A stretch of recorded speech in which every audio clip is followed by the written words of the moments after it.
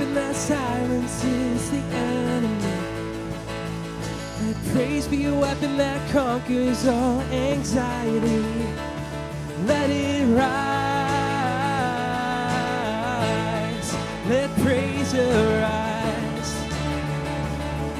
We sing your name in the dark and it changes everything. We sing with all we are and we claim your victory. Let it rise. Let praise arise. All right, come on. We'll see you break down every wall. We'll watch the giants fall.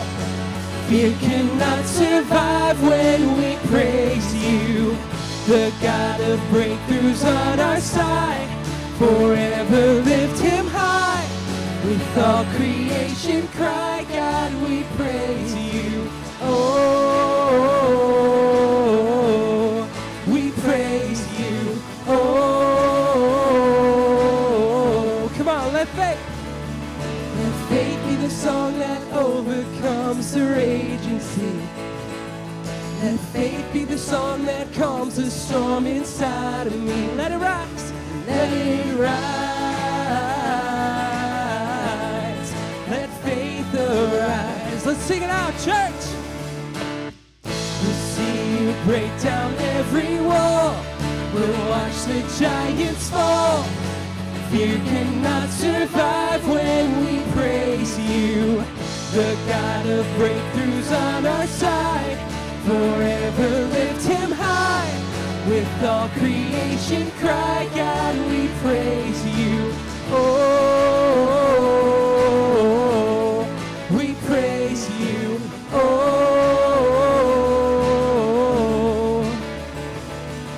this is what living looks like. This is what freedom feels like.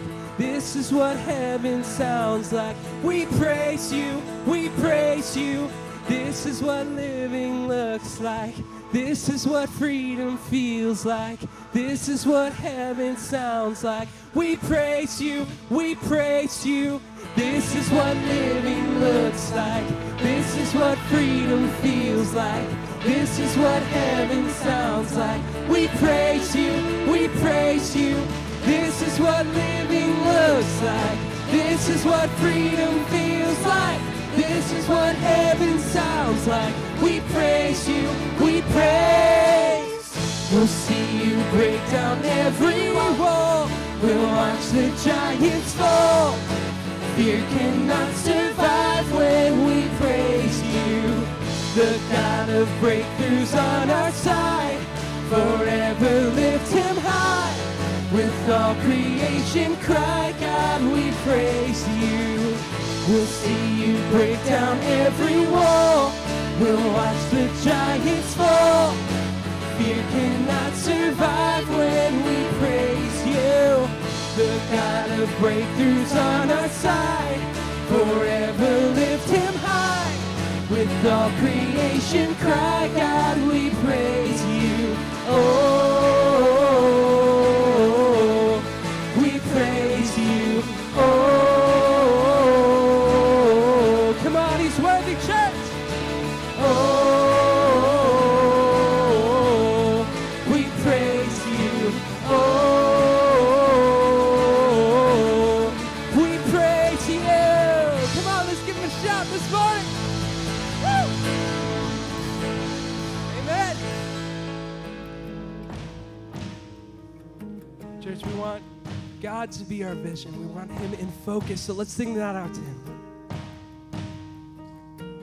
Be thou my vision, O Lord of my heart. Not be all else to me, save that thou art. Thou my best thought, by day or by night, waking or sleeping, thy presence my life.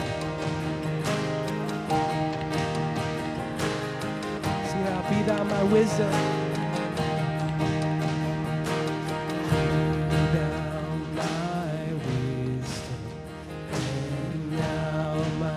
True word, I ever with thee, and now with me, Lord. Thou my great Father, and I thy true Son. Thou in me dwelling, and I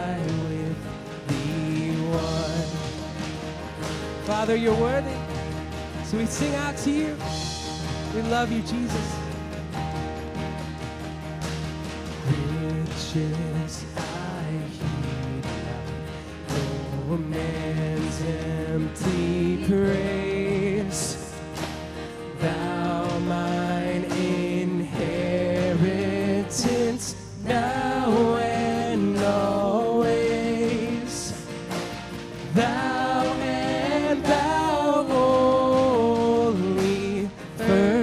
in my heart, High King of heaven, my treasure, thou Lord, you are more precious than silver. Lord, you are more costly than gold. Lord, you are more beautiful than diamonds, and nothing I desire compares with you. Amen. He's so worthy. High King.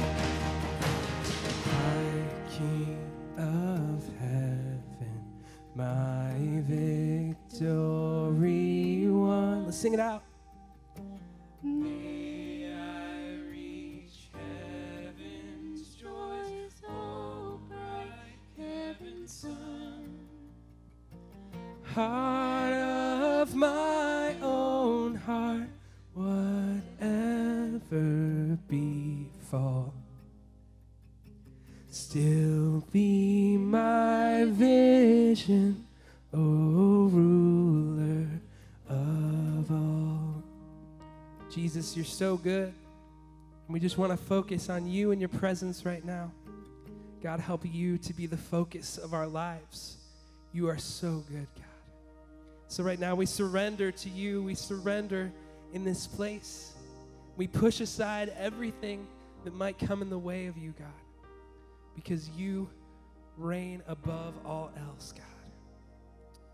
So we just want to stand here in your presence, and we just want to be in your love, be surrounded by your love, God. We love you, Jesus. Amen.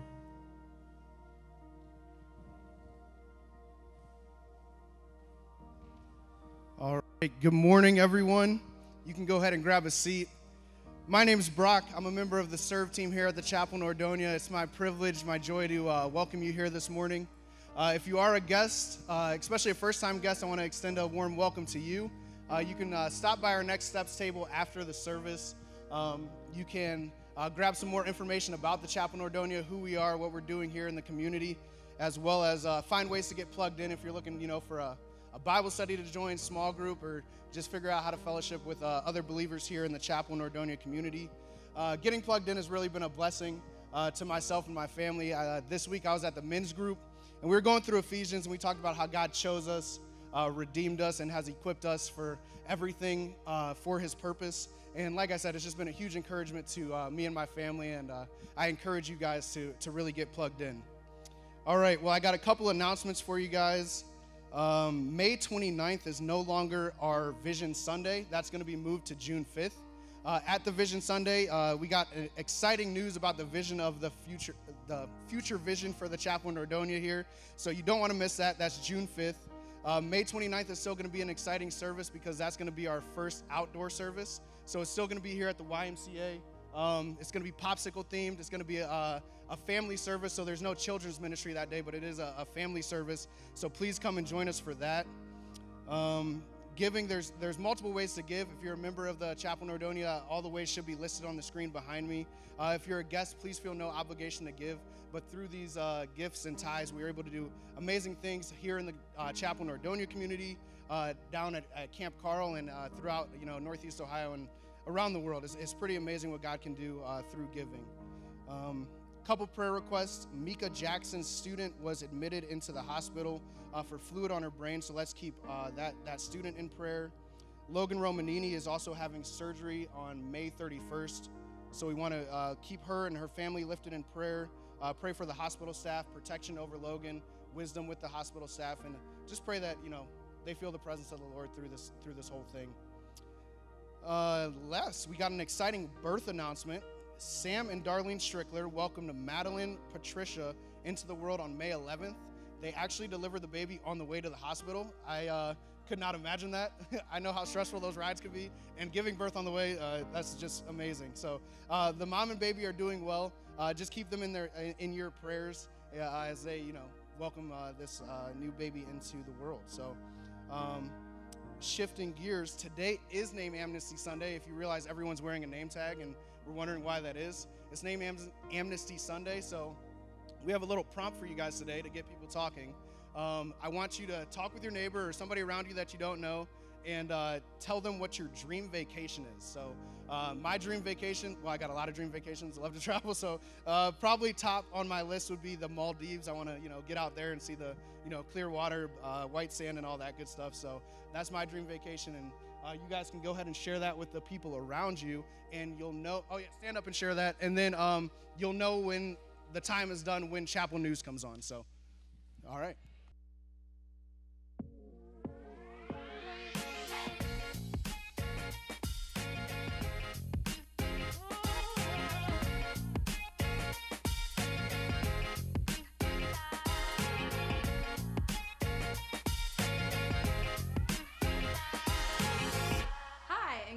Everybody, my name is Anna Marie Noble, and for the record, my dream vacation is going to Will and Tequela's house in Kent. Welcome to another Name Amnesty Sunday here at the Chapel Nordonia. If you are a guest with us today, I want to welcome you and thank you for spending the morning with us. You can visit our Next Steps table in the back for more information on who we are as a church and ways to get plugged in. As most of you know, every Sunday, a dedicated group sets up and tears down our services so that we as a church family can all worship together. There are 2 teams that rotate 4 weeks on and 4 weeks off. We are in need of just a few more people to join these teams in order to make the morning run smoothly. If this is an area you would be willing to serve, even if it's just for the summer, it would be an incredible blessing for our church.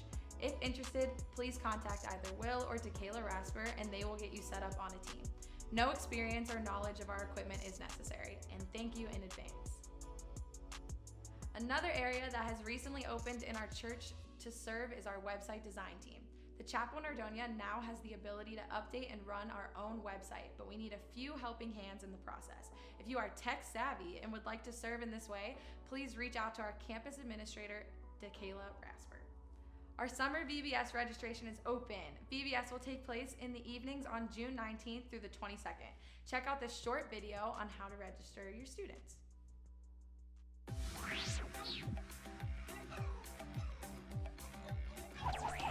G'day mates, welcome to Zoomerang. Oh, g'day mates and welcome to Zoomerang. Today is an exciting day because VBS registration opens. If you'll follow me over here, I'll show you how to register. All right, so once you scan that QR code in your invite card, and it'll take you to this screen that you see here. And we have 2 different sections. We have family information and we have student information. You're gonna need to fill both of those out. And if your child has any food allergies, you're gonna wanna click on this button right here and you can list those out in this detail box. Same thing goes with this medical concern form. You can fill that out right here. And then this is really important right here. We have a payment details section. There's a drop-down box. You're gonna click on this and you have 2 options. It's either I will pay from the confirmation email or I'll need help paying, and we have scholarships that we can offer you if that's the case. And then you're actually gonna pay in the next screen that I'm gonna show you. But in addition to that, there's another drop-down box right here, and it's an option to purchase a Student 2022 VBS t-shirt for an additional $8. So you're gonna wanna click on the size, and then you're gonna hit Register Student right here. So as soon as you register your student, you're gonna get an email as well. Great, my student has been registered. And then you're gonna click on this link. This is really important. You're gonna wanna click on this link, and this is gonna take you to your payment page. Now you need to either submit your payment or check that scholarship box in order to finish your registration. And then you can either pay just $7 flat for the registration fee, or you can pay $15 total if you checked the box that you'd like a t-shirt. So once you do that, you're gonna hit checkout here, and you're gonna go to this screen, and it's gonna have you enter your card number, and you can finish paying. You'll hit submit, and once you do all that, your child is officially registered, and we will see them at Zoomerang. And just one additional reminder, if you have multiple students that you need to register, you're just gonna wanna do this whole process for each child individually. Well, we're so excited. Registration for 2022 VBS is now open. Grab your laptop or scan that QR code and grab your sunnies. Grab your sunnies, that's your sunglasses, and your mates, those are your friends, and get ready for a fair dinkum time at Zoomerang.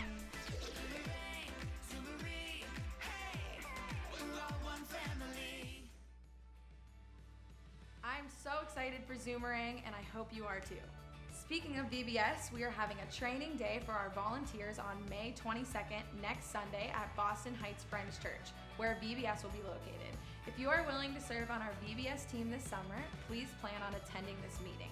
And that's our list of announcements for this week, so thanks for tuning in. Bye! Awesome. Well, we're so excited for VBS, and we can't wait to see how God is going to work through that. At this point, we're going to dismiss our chapel kids, and I just wanted to let everyone know that today's sermon has some sensitive topics that we're going to be covering, but there's going to be age-appropriate programming in our chapel kids classes. So we're just going to stand together, and we're going to continue to worship because our God is worthy.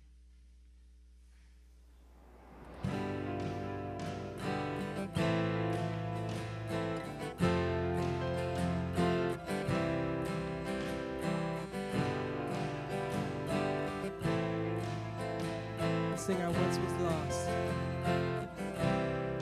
I once was lost in darkest night, yet thought I knew the way. The sin that promised joy and life had led me to the grave. I had no hope that you would own, a rebel to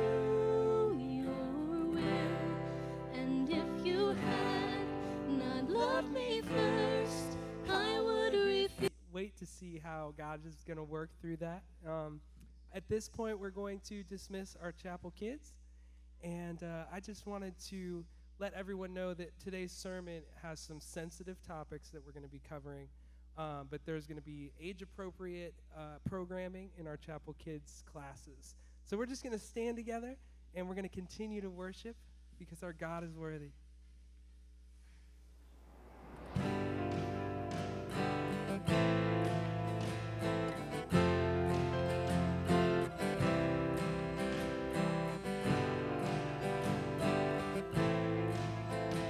Sing I Once Was Lost.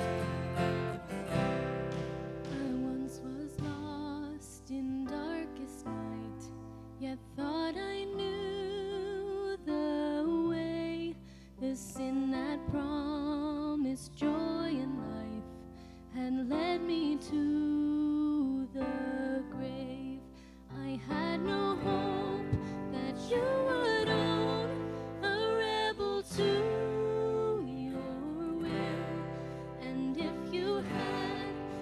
love me first, I would refuse you.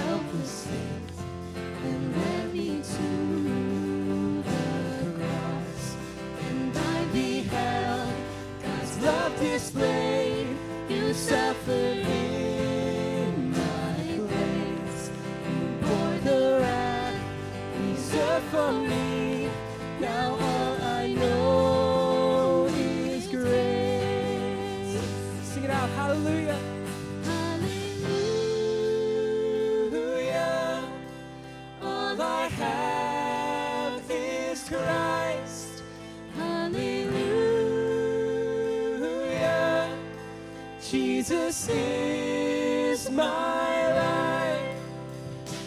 Oh, oh, oh, oh, oh, oh, oh, oh, oh.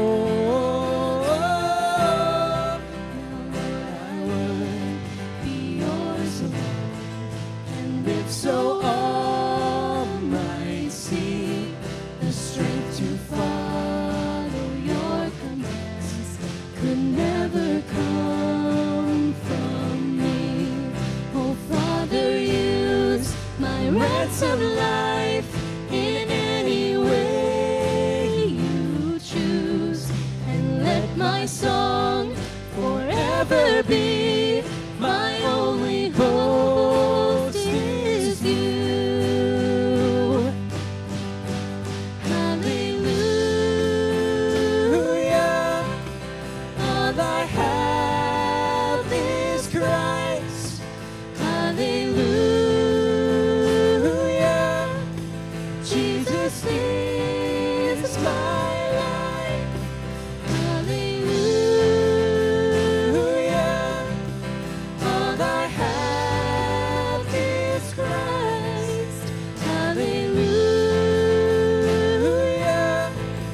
Jesus is my life. Oh, oh, oh, oh, oh, oh, oh, oh. Amen, church. Sing out that chorus one more time. Hallelujah. All I have is Christ. Hallelujah. Jesus is my life. Lord, you are our everything. You are our life. You are the giver of life. And Lord, we praise you because of who you are. We might have come in here this morning weighed down by the difficulty of the past week, and we just want to surrender that all to you today. Lord, we want to lift up those who are weeping with the senseless tragedy in Buffalo yesterday. You are the comforter that gives peace that passes all understanding. And so, Lord, while we don't know why certain things happen in the world, we know that you are in ultimate control of it all. And so for that, we praise you and say, hallelujah, all we have is Christ. You are our life, and we're so thankful for you. It's in Jesus' name we pray. Amen. Well, you guys can have a seat. It's good to be here with you today. For the record, my dream vacation is actually Antarctica, believe it or not. Told somebody that and they said, ew. But if you want to know why, you can come ask me after the service. But if you have a Bible, go ahead and open to the book of 1 Corinthians. 1 Corinthians is where we're going to be today. If I haven't had the privilege of meeting you, my name is Chase. I have the privilege of serving as lead pastor here at the Chapel Nordonia. So excited to be with you. And we are in the 4th week of a 5-week series about family, a series that we've called Family Matters. And when I started this series off 3 weeks ago, I said that this series might as well be called Colossians 3 because we were going to be in Colossians 3 every week. And we've barely been in Colossians 3 since I said that. And today's no different, so we're actually going to be in the book of 1 Corinthians. As I've been studying these topics, and specifically this topic, as we're talking about singleness this morning, the more I've realized that we can't just box ourselves into Colossians 3. And so with that said, we're going to be in 1 Corinthians chapter 7. And so let's read together from 1 Corinthians chapter 7, starting in verse 6. I'm reading from the New Living Translation, just because I think that's helpful for the wording for this topic this morning. It says, starting in verse 6, this is the Apostle Paul speaking. He says, I say this as a concession, not a command, but I wish everyone were single, just as I am. Yet each person has a special gift from God of one kind or another. So I say to those who aren't married and to widows, it's better to stay unmarried, just as I am. But if they can't control themselves, they should go ahead and marry. It's better to marry than to burn with lust. Jump down to verse 25. Now, regarding your question about the young women who are not yet married, I do not have a command from the Lord for them. But the Lord in his mercy has given me wisdom that can be trusted, and I will share it with you. Because of the present crisis, I think it's best to remain as you are. If you have a wife, do not seek to end the marriage. If you do not have a wife, do not seek to get married. But if you do get married, it's not a sin. And if a young woman gets married, it's not a sin. However, those who get married at this time will have troubles. I'm trying to spare you those troubles. Verse 29, but let me say this, dear brothers and sisters, the time that remains is very, very short. So from now on, those with wives should not focus only on their marriage. Those who weep or who rejoice or who buy things should not be absorbed by their weeping or their joy or their possessions. Those who use the things of the world should not become attached to them, for this world as we know it will soon pass away. I want you to be free from the concerns of this life. An unmarried man can spend his time doing the Lord's work and thinking how to please him. But a married man has to think about his earthly responsibilities and how to please his wife. His interests are divided. In the same way, a woman who's no longer married or has never been married can be devoted to the Lord and holy in body and spirit. But a married woman has to think about her earthly responsibilities and how to please her husband. I'm saying this for your benefit, not to place restrictions on you. I want you to do whatever will help you serve the Lord best with as few distractions as possible. But if a man thinks that he's treating his fiancée improperly and will inevitably give in to his passion, let him marry her as he wishes. It is not a sin. But if he has decided firmly not to marry, and there's no urgency and he can control his passions, he does well not to marry. So the person who marries his fiancée does well, and the person who doesn't marry does even better. Let's pray. Father, this is a difficult passage, one that's been mistaught in the past. And so, Lord, I pray that you will give me clarity this morning. Will you speak through me? May any word that's not from you simply be forgotten. May the words of my mouth and the meditation of my heart be pleasing to you, O Lord, my rock and my redeemer. It's in Jesus' name I pray. Amen. Well, we've been an established church plant now for about 20 and a half months. I kind of talk like it's a baby. Eventually we'll switch to years, but about 20 and a half months. And so I feel like by now you guys know a lot about me. And maybe you know this already, but one thing you may or may not know is that I love swimming in water. I don't know why I said in water, like you could swim in something else, but I love swimming.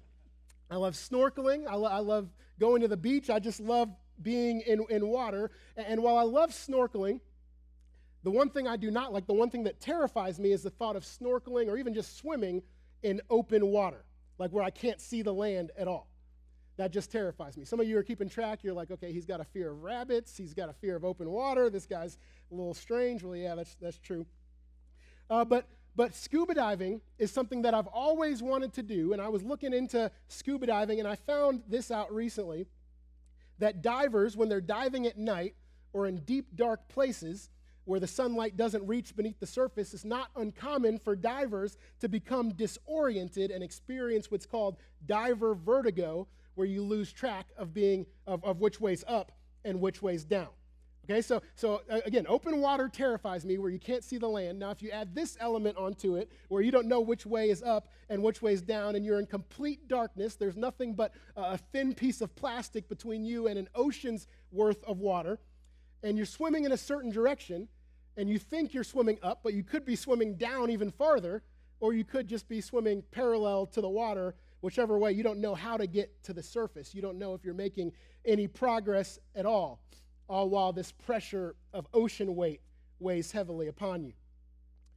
Well, I have to imagine, and I say this with humility and respect, that this is how it sometimes feels to navigate the waters of singleness and dating as a Christian in 2022. Right? As the weight not of water, but as societal pressure is mounted upon individuals to marry, and maybe you find yourself surrounded by what seems like an ocean's worth of dating blogs and books and apps and websites from within the church and from without the church. And I can only imagine that at times, for those in these waters of singleness or dating, it must feel similar to a diver who wants to get to the surface. Right? Whether that surface is marriage or a fulfilling life of singleness. But yet, you find yourself, as one diver described, buried under millions of gallons, unable to see anything at all, not knowing which way is up or which way is down. Now, if you're here today and this describes you, then I have good news and a confession. Okay, the good news is that the Word of God does not leave us hanging on the topic of singleness. And today we're going to dive into the Word, using the Word as our guide through these murky waters. But my confession is that I have little to no experience with this at all. Okay, Amanda and I, we met our freshman year of college. We were dating by the end of freshman year of college, engaged by junior year, married right after college. And here's the craziest part, we didn't even go to a Christian college, right? If we did, we probably would have been, 3 kids by junior year. But anyway, but so I can't speak about what we're talking about today from personal experience, but from biblical, from being helped out by what's in the Bible. And so this message today, I want to say as well, for the preparation of this, I leaned in heavily to several of my friends in ministry, men and women, both from my time in seminary, who are either single, dating, or went through long periods of singleness while longing for marriage, or whose ministries are primarily focused with those who are in those seasons now.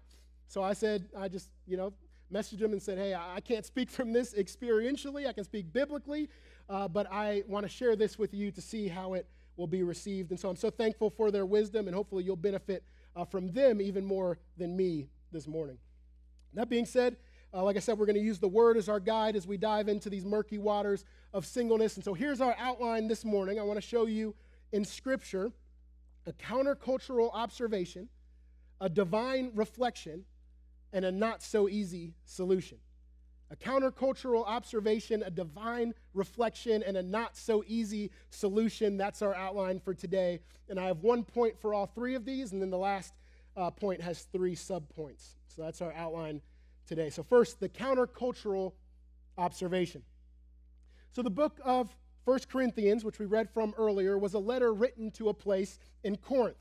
And it was written for 2 reasons.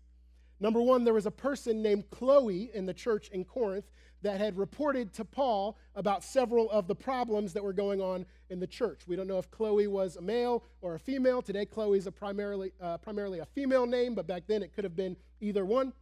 But Chloe told Paul about a bunch of issues that were in the church. And then second, Paul wrote the letter of Corinthians to this church because he was also getting a bunch of letters from people in the church about particular issues within the church. And so here in chapter 7, Paul pivots from what he had been talking about up to this point to addressing the specific letters that he had received. And that's why he starts off in verse 1 of chapter 7 by saying, "Now concerning the matters about which you wrote." Concerning the matters about which you wrote. And while he addresses a series of issues for the rest of the chapter, he starts by focusing on marriage. That's why many of the headings for this chapter in your Bible may say principles for marriage. And marriage was a complicated topic back then, even more so than now in ancient Roman times. The Romans believed that there were 4 types of marriage, believe it or not. They had what was called the contubernium, which means a tent companionship. This was usually the type of marriage that slaves took part in, and so it meant it could be legally broken up at any time by the masters. But at the time that this was written, many of the early Christians were slaves, and so many of them had lived or were currently living in these types of marriage. The second type of marriage was called us, similar to what we call today common law marriage. And this was the type of marriage where people could be declared husband and wife after they had lived together for a year. The third type of marriage was called compito in manum, which was when the father would actually sell his daughter to a prospective husband. This was more than what we would consider an arranged marriage. It was usually for business or political reasons, and it still exists in many parts of the world today, but thankfully not in our society. And then the final form of marriage, and this was the most prestigious kind of marriage, was called the confarreatio. And the wedding ceremony here was similar to what our modern wedding ceremonies look like. In fact, the modern wedding ceremony is largely based off of this one. Here's a few examples. During this ceremony, there would be a matron that would accompany the bride, a man to accompany the bridegroom, so the maid of honor and the best man.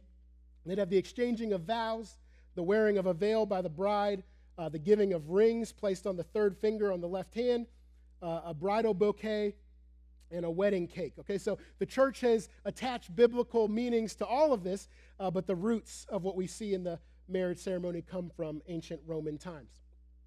Okay, now to add to the confusion here, divorce was way more common in those days than it was today. In fact, one commentator said it was not uncommon to see men and women who had been married 20 times or more. And on top of this, so you have this going on in Roman culture, then in Jewish culture, from a Jewish perspective, to be seen as unmarried at this time was on par with sin. Okay, so the traditional Jewish believers actually saw that it was a sin for an adult man to be unmarried and for an adult woman to be childless. Okay, so as this new church is forming, and it's a church with Jewish believers and Gentile believers that are coming together in the midst of this secular Roman culture in which marriage and sexuality are both devalued and over-elevated, you can imagine that Paul received a lot of questions. And so he had to address these divisive issues that had crept into the church, similar issues to what we look at today, issues of marriage and homosexuality and polygamy, but also unique issues like the growing belief that one was made more spiritual by being married and remaining celibate. Okay, so this was the common belief that was in the church at the time. And so Paul, in this chapter of Corinthians, he starts by addressing these issues that were raised about marriage. But what's interesting is that he doesn't stop there, but he goes on to strongly recommend singleness, which is why I don't actually like the heading given in the ESV and most of our English Bibles where it says marriage. It's talking about marriage, but it's also talking about singleness, because Paul here is not only addressing marriage matters, but singleness matters.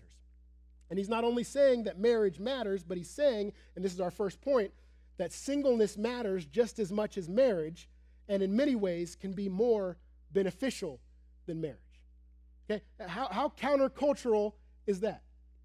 In our world that treats singleness as simply a waiting period, right? When singles are told that their singleness can be used to help married couples navigate their busy lives because it's assumed that those who are single have more time and less commitments. When subconsciously those who are single are seen by many as not yet married, Paul steps in and says, no, that's not the case. In many ways, singleness, not as a means to an end, but as an end itself, is actually more beneficial for the kingdom. Now, as I say this, I think that this can be received in two ways. For some of us, specifically those who have been married for a long time, we can easily fall into the category of hearing this as a truth without recognizing that this fact, this truth, brings with it the burden of difficulty for our single brothers and sisters who do long to be married, and our single brothers and sisters who recognize their calling to a life of singleness but feel neglected by the church. And as a married church family, we have to lament the part that we've played in this. Because for far too long, the church has treated singleness as a problem to be solved instead of a calling to be celebrated. My friend Christian Williams, a women's director at a church in Arkansas, she recently posted this on Facebook about her experience as a single woman in the church. She said this, she said, if we actually believe that wedding rings are not varsity jackets in the kingdom, and us singles are not simply trying to put in enough work in our off season to make the starting lineup, then we actually need to be a people who cultivate safe space to ask a scary question: what does it look like for me to remain unmarried? Okay, what's she getting at here? She's getting at the reality that for many, if not most in the church, we see that those who are not married as having reached we see those who are married as having reached the ultimate standard of life, while those who are unmarried are simply putting in their prayer work and hours until God brings them the man or the woman that they're looking for. That's why, if I may say so myself, we see so much assumed matchmaking going on in the church, right? From married men and women towards unmarried men and women. Now, you all know who you are at home with your spreadsheets of all the single people in the church. And while you may be doing this as an attempt to be helpful and maybe to see yourself being used by God to bring people into a union that glorifies Him, more often than not, whether we realize it or not, we're doing this because we see singleness more as a problem to be solved than a calling to be celebrated. On the other hand, many of you who are single may be thinking, great, this is another message about how I should just be happy about my singleness and how that's a gift and how I should celebrate it. But my desire is to be married. Right? How can we wrestle with the fact that singleness matters just as much as marriage, and in many cases is more beneficial than marriage when you do desire to be married? Well, this brings us to our second point, a divine reflection. Let me reread the first verses that we read earlier, 1 Corinthians chapter 7, verse 6. Paul says, now as a concession, not as a command, I say this, I wish that all were as myself. In other words, he's saying, I wish that all were single like I am. But each has his own gifts from God, one of one kind and one of another. So what's he saying? Well, again, this is in the context of answering questions about marriage, specifically matters of sexuality within marriage in the verses right before. And so he's saying, look, those of you who are married, do what you do, but if it was up to me, I wish that everyone was unmarried. He says that God gives different gifts to different people, and so to some he's given the gift of marriage and to others the gift of singleness.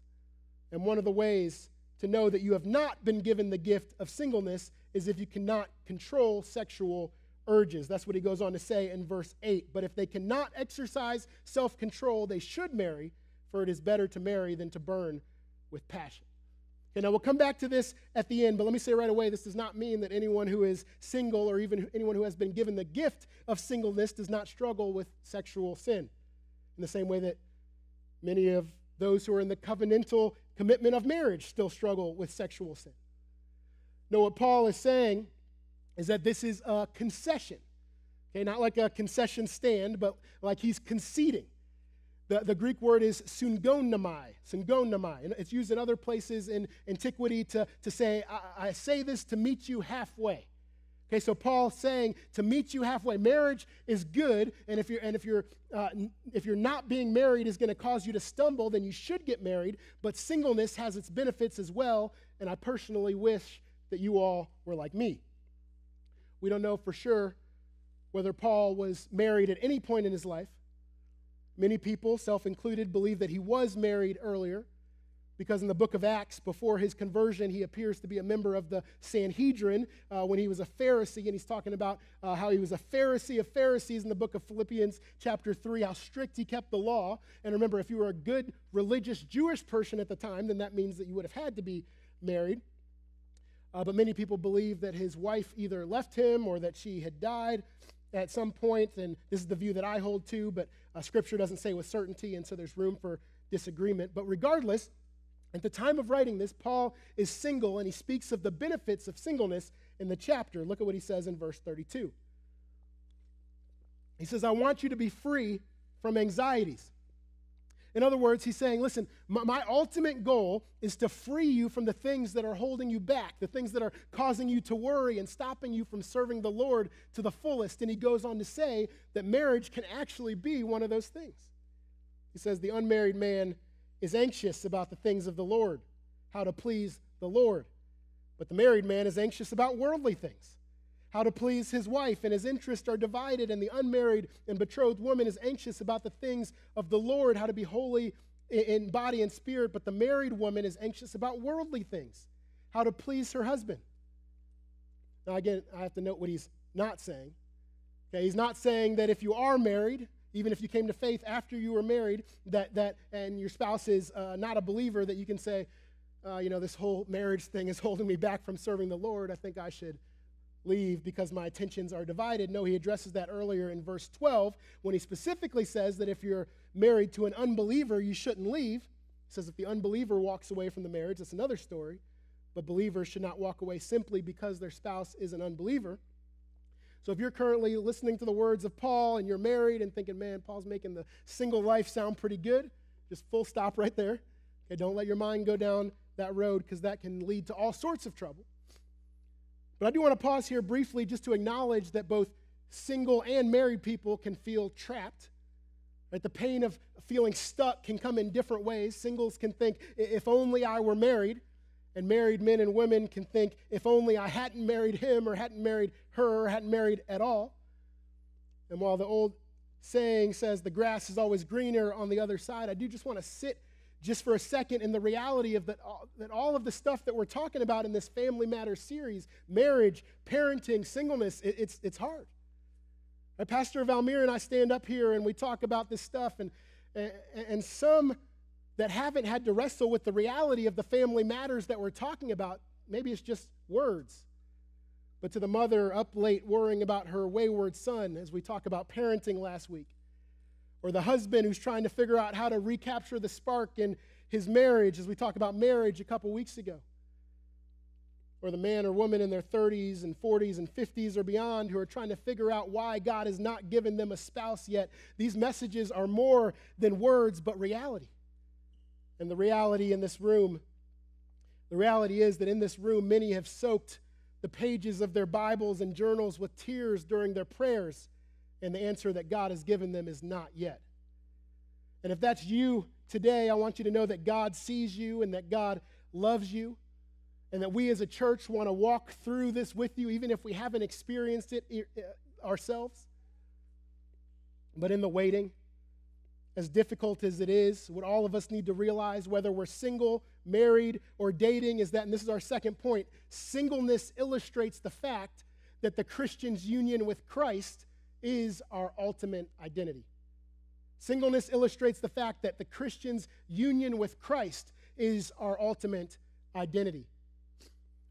In our day and age, there's so much confusion and vagueness and even controversy around words like identity. But for the Christian, there should be no confusion that the most important identifier about who we are is that we're in Christ. Right? That before we were saved, we were outside of fellowship with the Father. We were far from God. But now, like we talked about in week 1, where our lives are hid with Christ, we're in Christ. And this change, this union that we have with Christ, this is the most important part of who we are, and it's beautifully illustrated in singleness. If you were here a couple weeks ago, you remember that we looked at the hot button verses in Ephesians 5 that say, wives, submit to your husbands, and husbands, love your wives. And we said that those verses are only controversial because what's being missed in the dialogue, and often intentionally skipped, is that these verses are not calling for the oppression of women within marriage, but that in the marriage relationship, the submission of the wife and the love of the husband points to the submission of the church to Christ and the love of Christ to the church. And so the husbands and wives' call to love and submission in marriage actually paints a portrait of the love of God and the church. And what Paul is saying here is that within singleness, we can actually see a portrait being painted of the perfect relationship between God and mankind. Turn with me, if you will, to Luke chapter 20. Luke chapter 20 in verse 34. Here, Jesus is being questioned by the religious authorities. They're trying to trap him, and so they ask him this crazy question, right? They're asking a crazy question about what happens after the dead are raised, and they're just trying to trap him because this is the group called the Sadducees. They don't actually believe in the resurrection of the dead. And so in Luke 20, they come and they ask Jesus this crazy scenario about what happens if there's 7 brothers. Okay, the law of Moses talks about that if the oldest has a wife and he dies, then the next in line has to care for his wife and marry his wife. And so they ask him this question. They say, hey, what if there's 7 brothers and the oldest dies, and so his wife goes to the second, but then he dies, and so she goes to the third, and then he dies, and they keep going all the way. You can tell they're just trying to trap Jesus. And so they say, so who's she going to be married to in heaven? And here's how Jesus responds in Luke chapter 20, verse 34. He He says, "And Jesus said to them, 'The sons of this age marry and are given in marriage. But those who are considered worthy to attain to the age and to the resurrection of the dead neither marry or are given in marriage.'" What does that mean? Well, I think the New Living Translation helps us again here. He says, marriage is for the people here on earth, but in the age to come, those worthy of being raised from the dead will neither marry nor be given in marriage. Okay, so what this shows us is that there will be no marriage in heaven. Okay, that might be surprising to some of us. I love my wife. Can't imagine life without her as my wife. But what this passage clearly communicates is that we won't be married in heaven. That doesn't mean we won't know each other in heaven.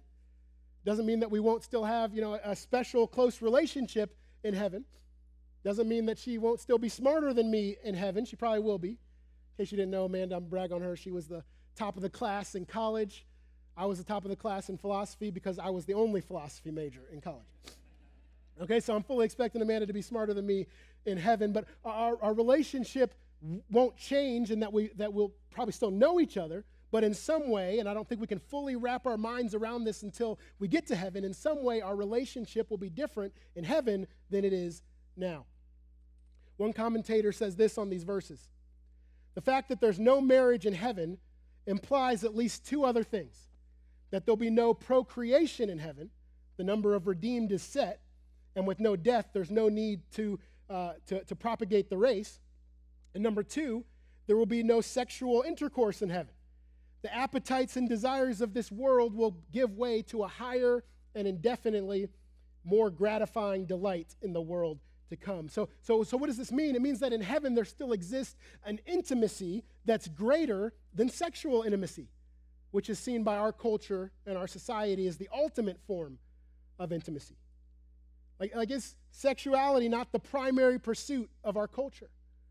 Right? In the ads on TV, the explicit scenes and movies that are usually unnecessary to the plot, the thriving pornographic industry that brings in tens of billions of dollars a year. The only thing that's pursued more than sex is maybe money, and that comes with the understanding that if you have more money, then you can have more sex.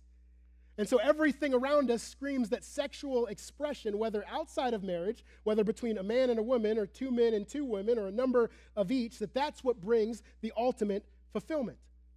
But what Jesus says, who he himself was never married and so never engaged in sex, what he's saying is that there won't be marriage in heaven, and therefore, because sex was created to stay within the confines of marriage, there won't be sex in heaven, because, stay with me here, because marriage itself is only a picture of our relationship with Christ. And so when we're in heaven, that illustration will no longer be necessary, because we'll have a true and unbridled relationship with Christ above all else. Brothers and sisters, when we sang the song that we just sang a second ago and said, "Oh, Father, use my ransom life in any way you choose, and let my soul forever be my only boast is you. Hallelujah, all I have is Christ. Hallelujah, Jesus is my life." Well, when we sang that, did we sing those words just as empty, hollow wishes to a God in the sky who may or may not be listening? Did we sing those words, but did we really mean, I have Christ, but I also have my family and my kids and my health and my wealth? Well, when we sang those songs, were we implicitly declaring, I have Christ, but I'm so thankful for that he gave me all this other stuff that I cherish just as much? Because the words, "all I have is Christ," should cause us with fear and trembling to come to the humble realization that our pursuit of sexuality, or if our pursuit of marriage, or even if our pursuit of raising healthy children, if any of that is above our pursuit of Jesus, then, brothers and sisters, we've stumbled into the realm of idolatry. Because again, nothing and no one matters more than our relationship with Jesus.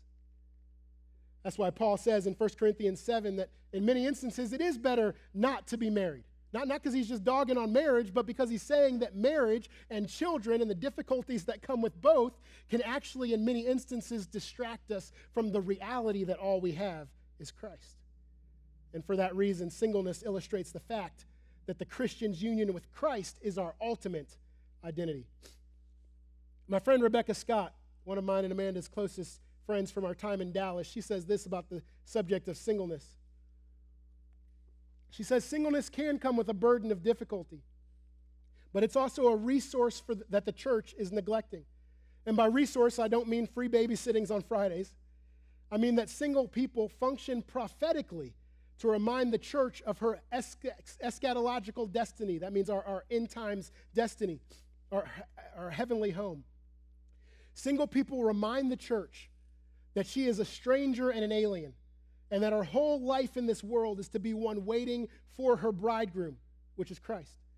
So it's important not to only sympathize with their plight in an over-sexualized world and church, please do, she says, but also to call the church to see rightly that they're single siblings in Christ, to see their single siblings in Christ and to perceive the meaning of their lives.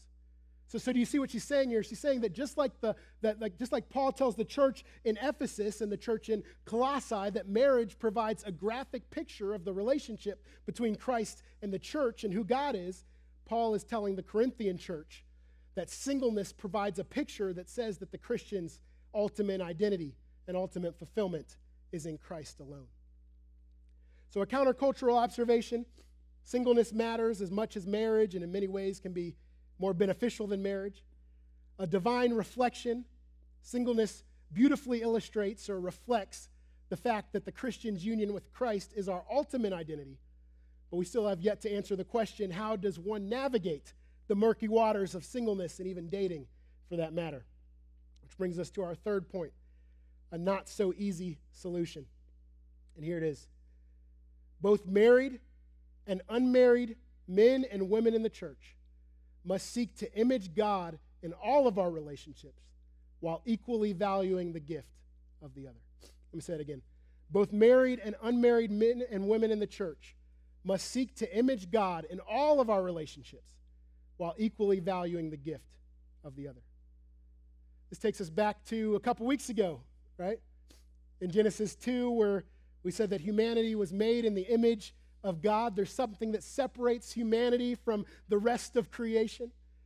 And so as a quick side note, while it's funny at times to joke about our pets as our children or to even dress your pets up in animal clothes, I'm not judging at all. Well, I'm just a little bit. But while that's all fun and games at times, like what we have to remember is that there's a firm distinction between animals and those that are made in the image of God. And again, jokes are jokes, but there's a fine line between joking about our pets being our kids and churches, of which there are many in our neighborhoods and communities, that baptize their pets. And even one church in our area this past Easter that advertised the option for kids to baptize their stuffed animals. And I don't say this at all as an attack on any church, but to simply say that we must be careful, even in our joking, to maintain a firm distinction between that which was created by God to be ruled over and that which was created to rule, lest we fall to the Romans 1 way of thinking and begin to worship the creation over the Creator.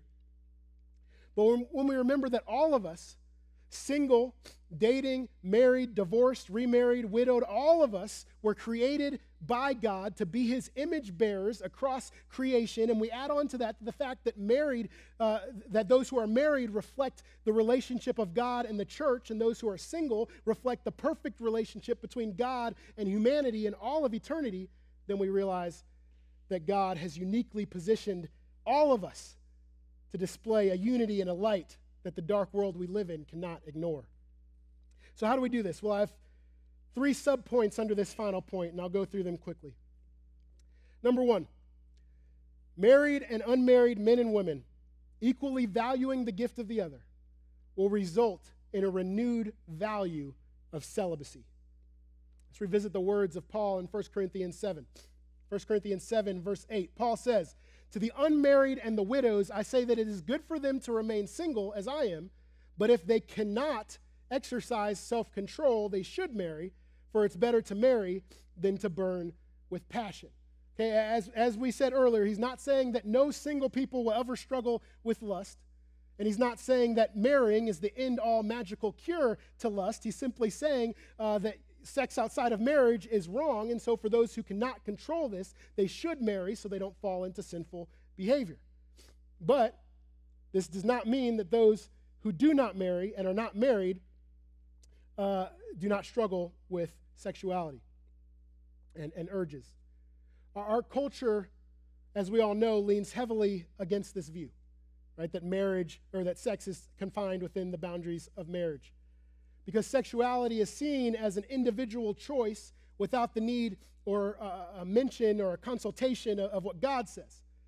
Right? There's an underlying aspect of individual body autonomy that goes with this, where people say, it's my body, I'm going to do with it whatever I wish. Now, I should clarify, I'm not talking about the child autonomy process that Pastor Valmir wonderfully laid out last week.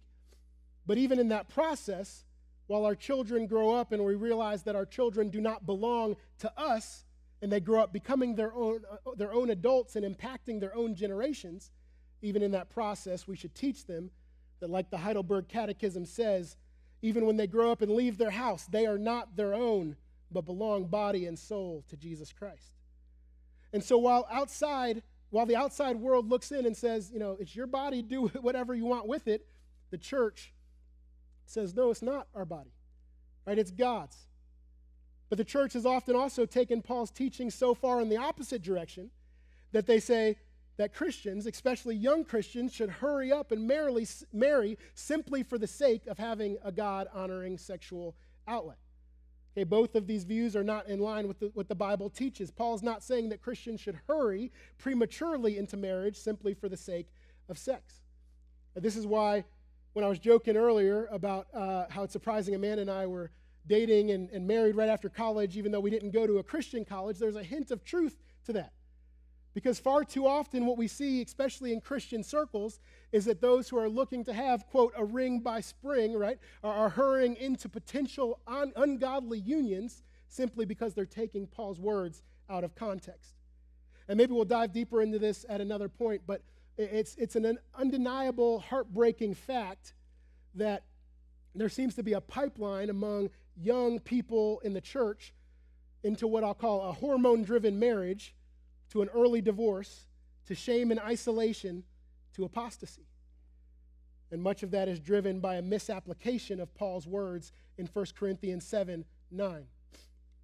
But no, what Christianity teaches is that both our bodies and our sexuality are subject to the morals and ethics of Jesus, and therefore surrendering of what seems like and is a natural urge in a desire to obey and follow the teachings of Jesus is nothing short of commendable and should in fact be celebrated.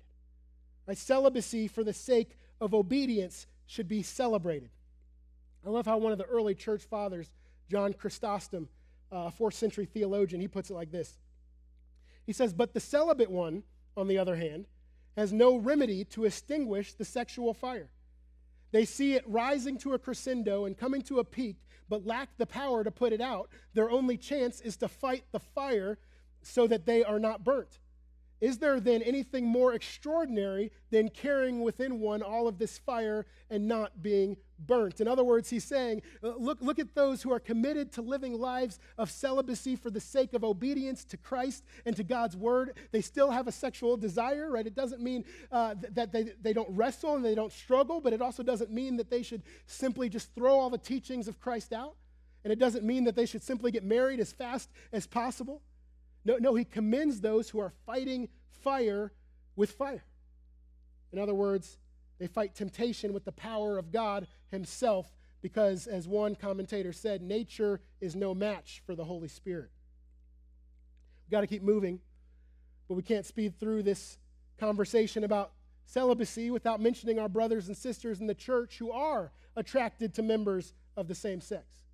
Hey, hear what I'm saying? I'm talking about men and women who have sacrificially surrendered their desires and laid them before the throne of God and said, Lord, I don't know why you gave me these desires, but I want to live my life the way that you want me to. And what's absolutely heartbreaking is that these men and women are not only ostracized by others who have the same desires in the secular community, because, of course, the world says fighting against your desire is wrong, but they're often ostracized from the church as well because the church ignores and doesn't know what to do with and fails to support those who have surrendered their sexuality to Jesus and committed their lives to celibacy. In her book, The Significance of Singleness, a theological vision for the future of the Church, which is a great book by Christina Hitchcock. I could have just stood up here for an hour and just read from that book. But she's talking about our culture's obsession with sex and blatant disregard to the commands of Scripture, and even the church's overemphasis on marriage as the ultimate form of completion. And here's what she says, and I'm paraphrasing for time and for our context. She says, "It's no surprise that the church struggles to find a cognate response to homosexuality. As Christians, we believe that that homosexual sex is forbidden by Scripture, yet we are often left feeling like hypocritical moralists who deny others what we ourselves enjoy. Any coherent biblical no to homosexual marriage must be accompanied by a true and humble yes to singleness and celibacy. Any church that says no to homosexual marriage, which we must work to support those living lives of celibacy in such a way that even lifelong celibacy is not only possible, but fulfilling, valued, honorable, purposeful, and embedded in community." I love that. That's so good. Married and unmarried men and women seeking to image God above all else in our relationships, while equally valuing each other, will result in a renewed value of celibacy. Number two, the last two are quicker. Married and unmarried men and women equally valuing the gift of the other will result in a deeper theological and understanding and appreciation of friendship. Okay, again, we could spend a whole nother sermon just talking about this one, just talking about friendship. But let me just say this.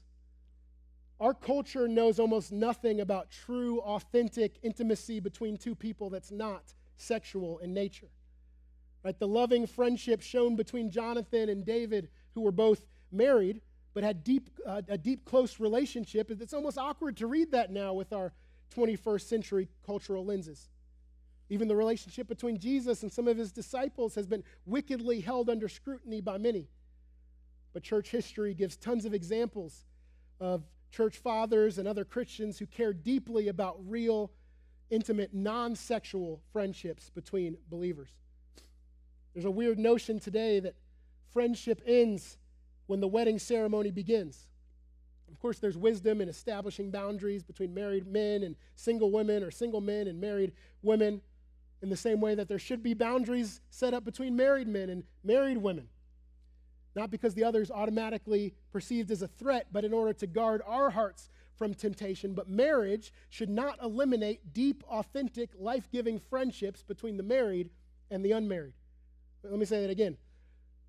Marriage should not eliminate deep, authentic, life-giving friendships between the married and the unmarried. I was talking to a friend of mine earlier this week in preparation for this message, and he was single into his late 30s, and he said that one of the most life-giving aspects of his singleness was when his married friends would simply invite him to things with their family.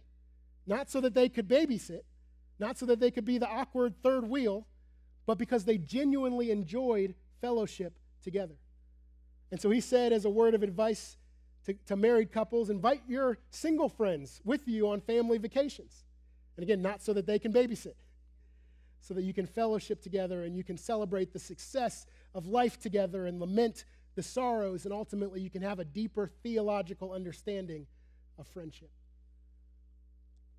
Rebecca Scott, who I quoted earlier, and who actually wrote her seminary thesis on the topic of friendship, she said this when we were talking earlier this week. She said, local churches have a wonderful opportunity to literally and imaginatively celebrate people. Yet these celebrations are almost always tied to married life. Wedding and baby showers, wedding ceremonies, anniversaries, kids' birthdays, etc. She says we need some similar formal celebrations when it comes to single people. Why can't a single person have a shower when they move into a new apartment? And for a few single people, after careful discernment, they may want to have a ceremony, committing themselves to celibacy and to the people God has given them. There's lots of room for creativity. She also gave 2 book suggestions, her and another friend of mine, and they should be on the screen behind me. One's called Made for Singleness, and then the other one's called 7 Myths About Singleness. I've heard these 2 books come up in conversation several times, so if you're a reader, you can get these books. I haven't read them, so I can't endorse the books, but I endorse the people who recommended these books. And so if you want to get the books, and I'll get them, and we can read them and talk about them.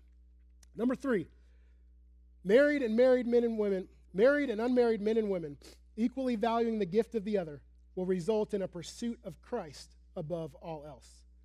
Pursuit of Christ above all else. This is why I said it's not an easy solution.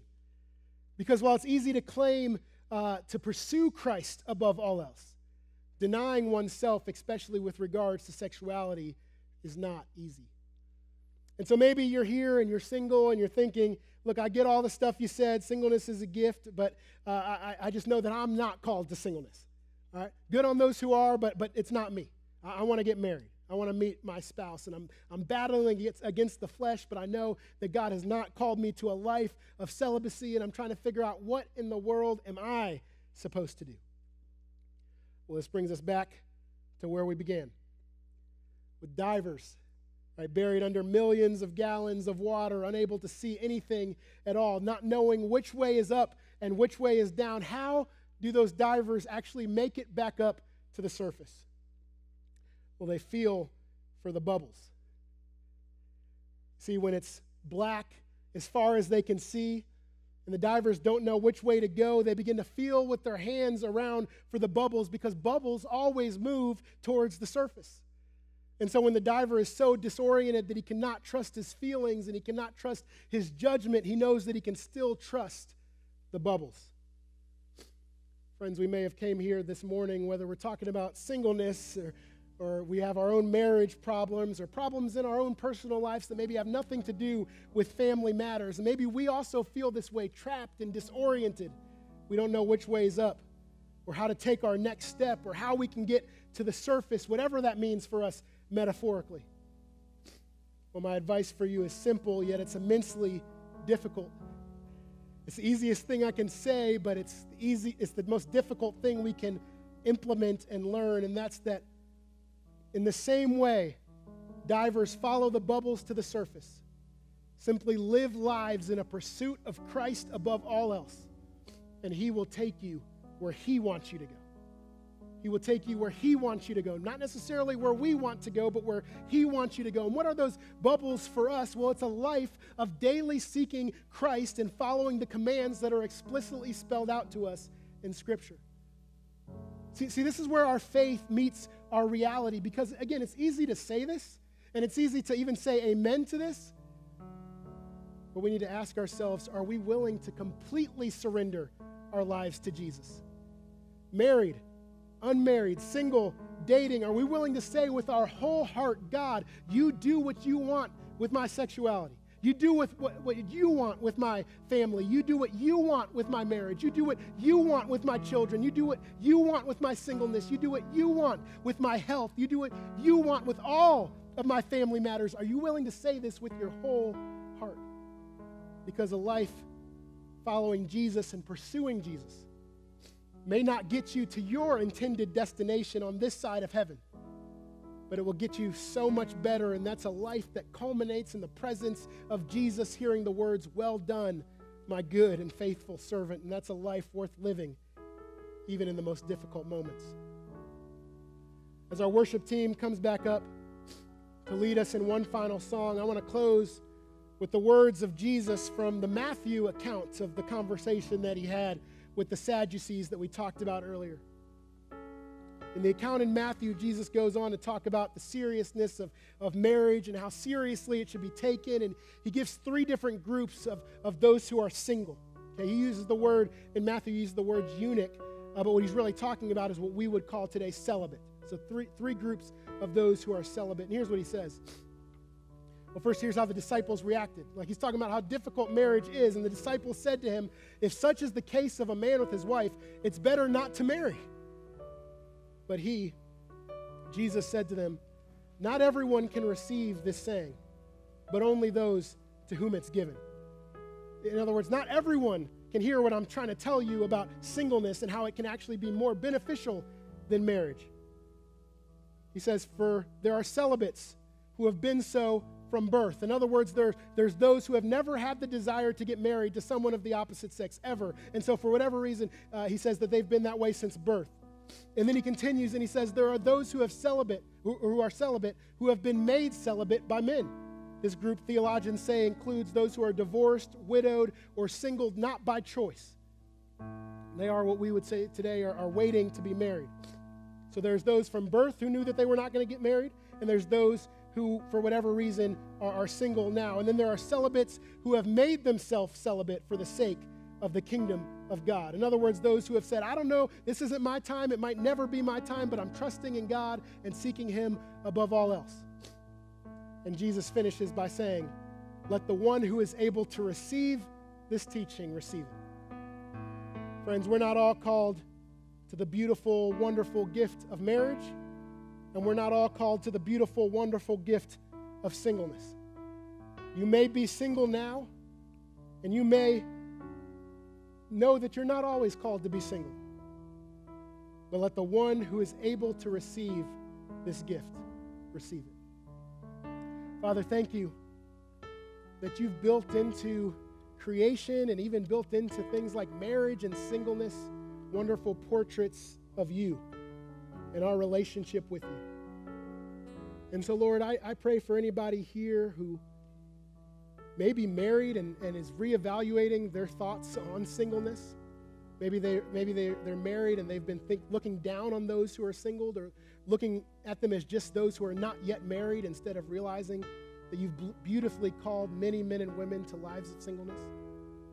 I pray for those who are single that know that you have called them to lives of singleness and celibacy. And I pray for the difficulty that they face in our over-sexualized culture. And Lord, I pray that you will comfort them and give them a reaffirmation of their calling. And I pray for those, Lord, who are wrestling, really not feeling like you have called them to singleness. Lord, I pray that you will comfort them in their waiting. Lord, that you will encourage them to seek you above all else. It's in Jesus' name we pray. Amen. Let's stand and sing this last song together.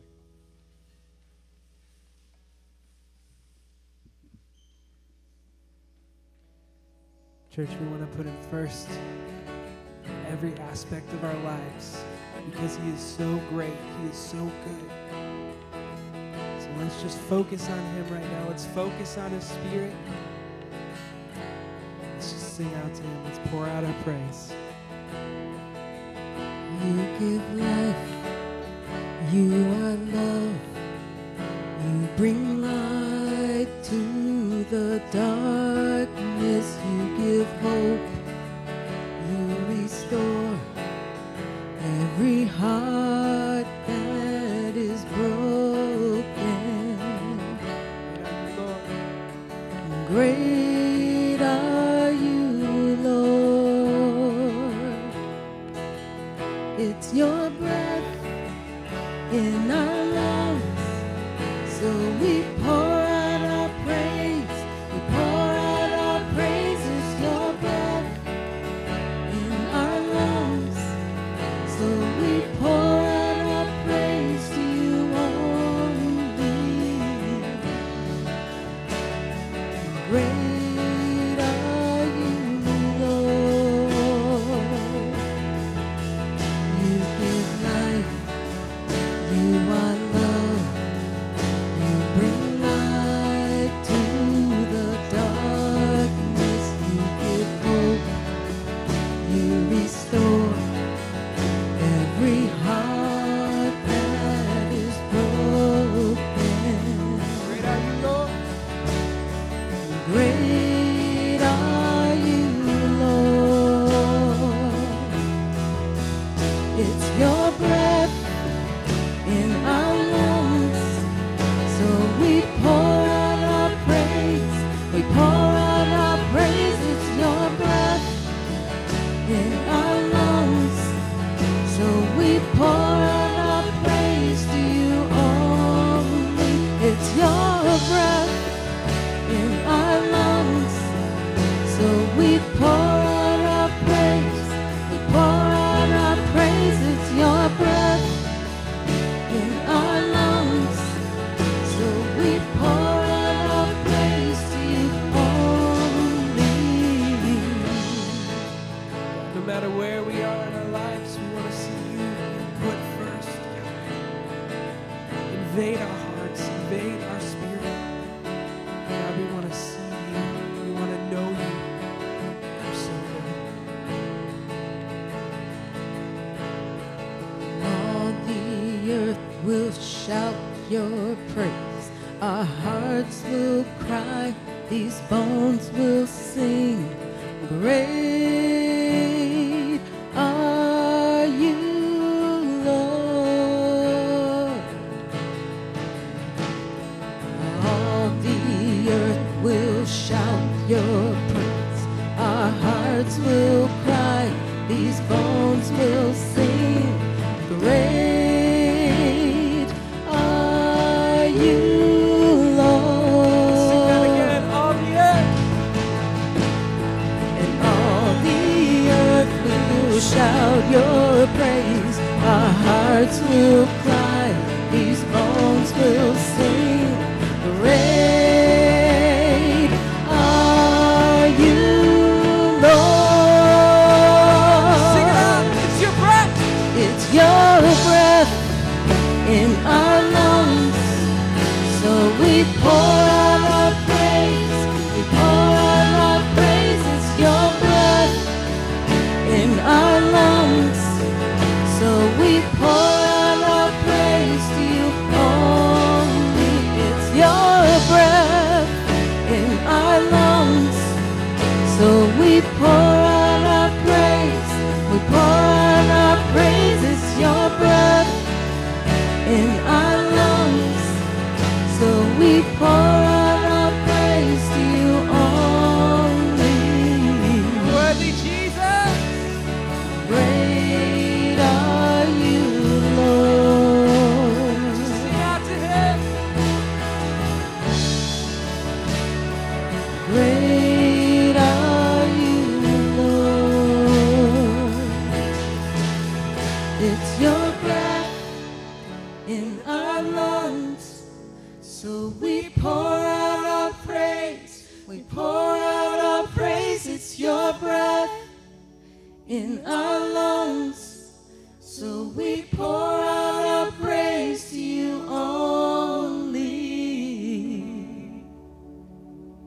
Great are you, Lord.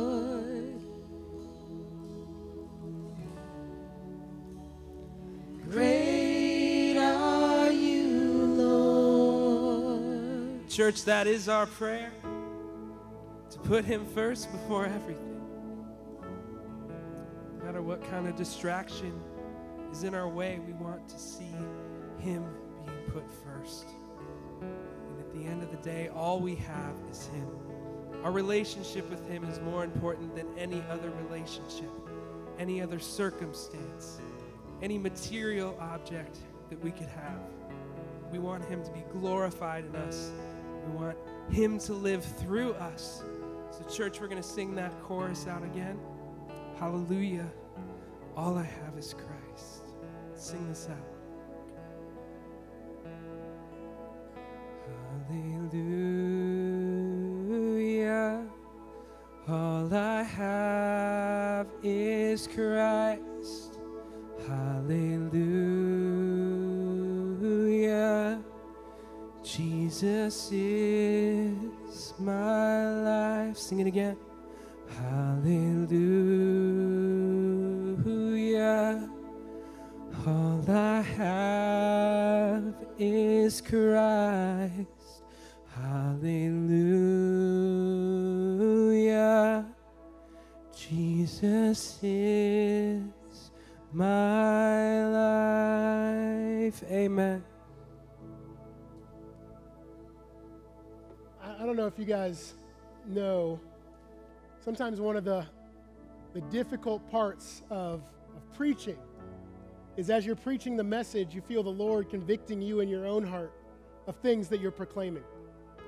And I know that for myself, as I've stood here over the last hour talking about these words, and after we just sing these words, I'm filled with images in my own mind of things that I do often put before my relationship with Christ. Whether it's great things, marriage, and family. Well, there's not great things like the Browns or something like that. Right? There's areas in all of our lives where often we find ourselves putting our preferences and our wants and our desires before our passionate pursuit of following Jesus. And so what I want us to do just for the next few moments or so just is silently reflect what is in your life. Maybe it's your kids. Maybe it's your desire to be married. Maybe it's your marriage. Maybe it's your job. Maybe it's your pursuit of finances. What often sneaks in between your relationship, between you and the Father? Let's take just a few moments just silently reflecting on that and surrendering that to the Lord.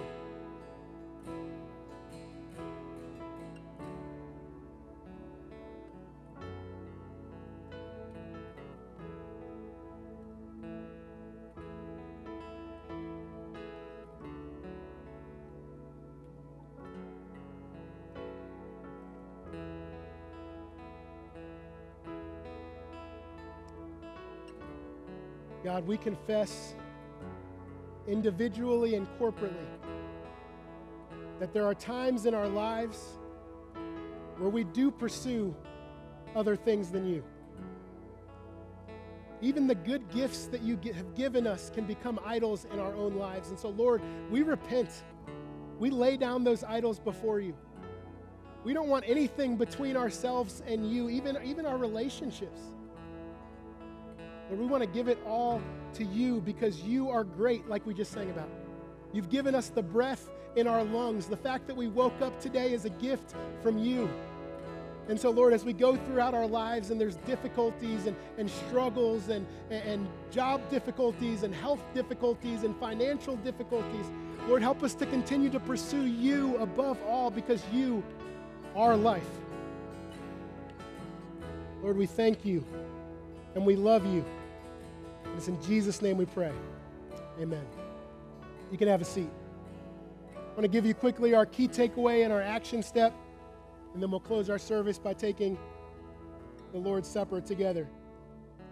Our key takeaway is this: singleness matters because God says it's a gift, and singleness matters, our gospel matters.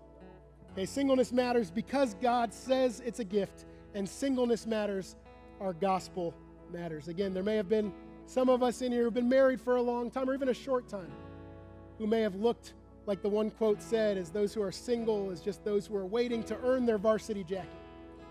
But no, singleness matters because God says it's a gift.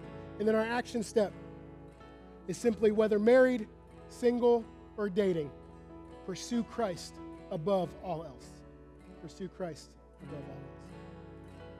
We're going to take communion together, so if you will, grab that cup and prepare to come to the table together.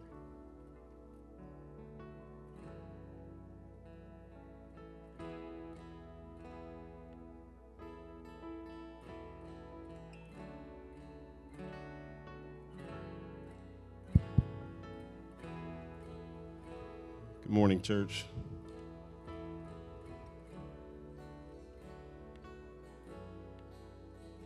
Communion is one of those ordinances, sacraments that we've been commanded.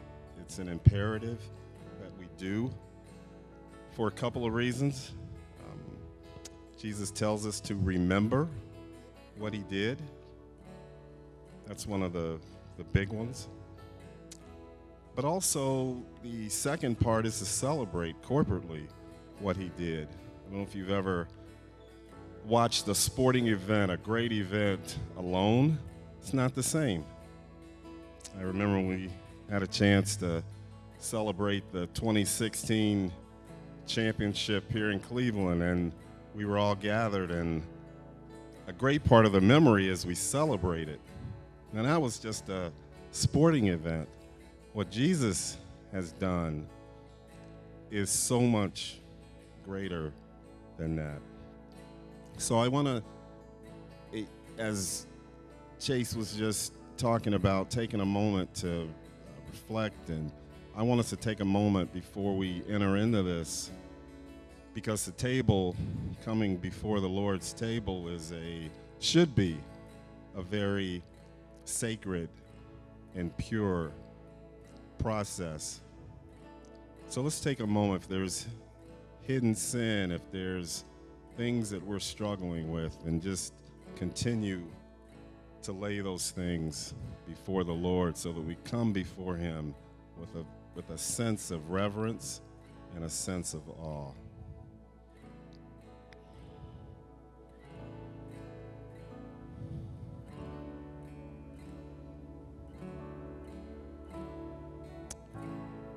All right, I want to focus on Paul's words in 1 Corinthians chapter 11, and he's reflecting on what Jesus has said. And the first thing as we approach, as I said earlier, in remembering this is the way we should approach the table. So as he writes beginning in verse 23 of chapter 11, "For I received from the Lord what I also delivered to you, that the Lord Jesus, on the night when he was betrayed, took bread, and when he had given thanks, he broke it, and said, 'This is my body.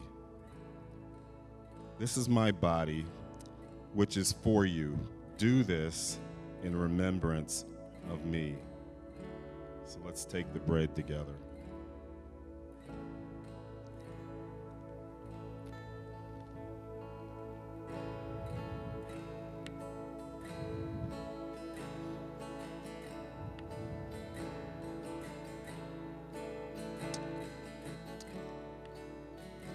In the same way, he also took the cup after supper, saying, "This cup is the new covenant in my blood. Do this as often as you drink it in remembrance of me." So let's drink the cup together.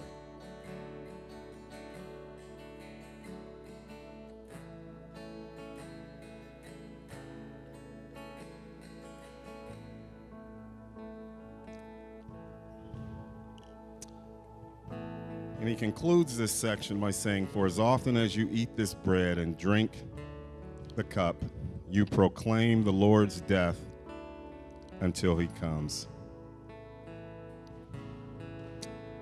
So as we finish our service today, I'm going to give us a brief benediction, a doxology, if you will, from the book of Jude. And I will say this, if there's anyone here who has not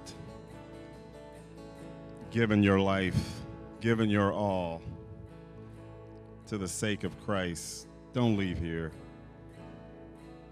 Don't leave here without grabbing a hold of someone. And if you've got questions and you're trying to figure this thing out, don't leave here. Don't go into another day, another week, not having settled the most important aspect in your life. There'll never be a greater decision than this. So with that, I conclude with this, and our service and our time will conclude. Jude writes in the 24th verse, he says, "Now unto him who is able to keep you from stumbling and to present you blameless before the presence of his glory with great joy, to the only God, our Savior, through Jesus Christ our Lord, be glory, majesty, dominion, and authority before all time, and now and forever. Amen." Go in peace.